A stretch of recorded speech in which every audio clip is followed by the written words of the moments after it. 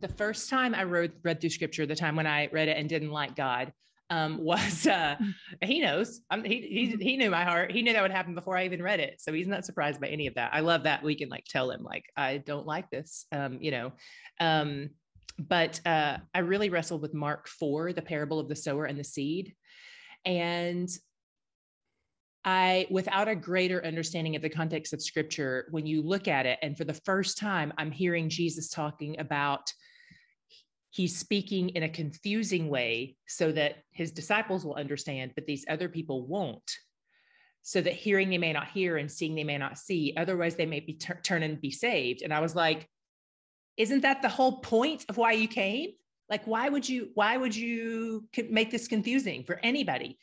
And that was the hinge point of a major shift in my theology.